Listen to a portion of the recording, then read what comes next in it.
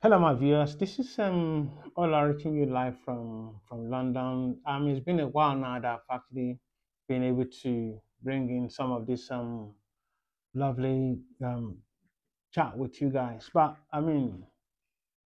today I'm going to look into the continuation of this visa application. There are a few questions that have come to about people that actually want to travel and travel from the UK to every other part of the world or from other part of the world into the UK. Many people actually want to come to the UK, as we all know.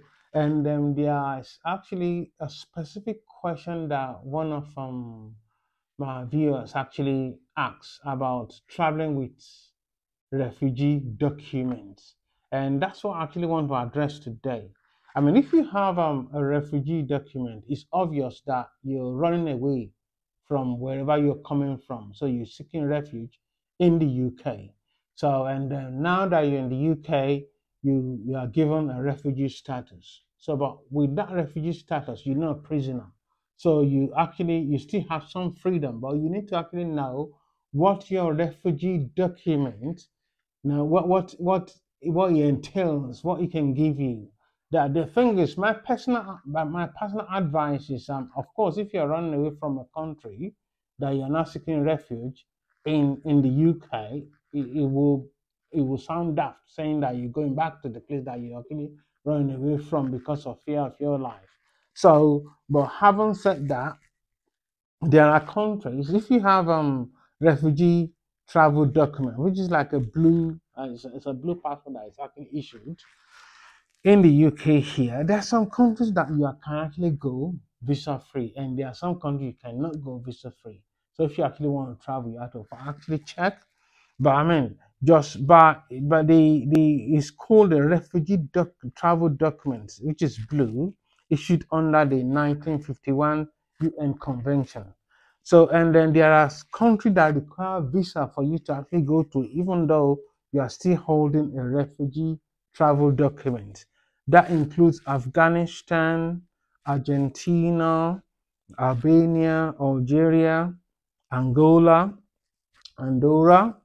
Yep, you need visa to there. Australia, Azerbaijan, Belarus, Belgium, Bolivia, Bosnia Herzegovina, Bulgaria, Brazil, Cambodia, Canada, China, Cuba, Cyprus, Czech Republic, Denmark, Dominican Republic, Egypt, Estonia, France, Georgia, Greece, India, Iceland, Indonesia, Israel, Jamaica, Japan, Kazakhstan, Kenya, Latvia, Mali, Malta, Mexico, Macedonia, and Malaysia. The list goes on like that. But there are some countries that you don't actually require a visa, to go when you have a refugee document, according to the refugee travel document issued under the 1951 UN Convention, if that's what you're holding. So you can actually go to Armenia, Austria, Croatia, Finland, Georgia, Germany, Hungary, Israel, yeah, Italy, Kosovo.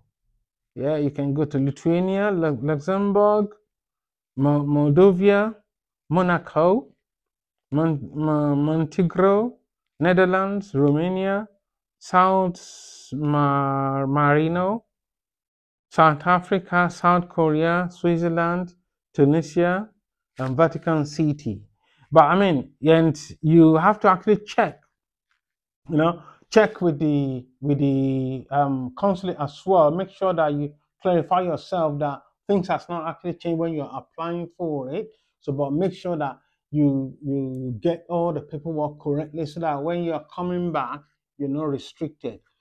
So, but the thing is, at least according to the UN Convention 1951, the UN Convention, so the travel documents enable you to go to certain countries visa free, and there are some countries that you actually need to apply for the visa to go to.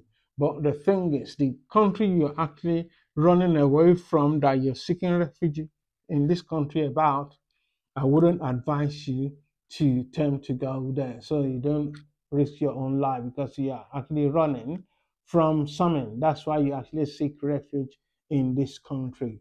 Thank you very much. Please be on the lookout for more of my videos. Let your questions be coming in. Leave your comments down below.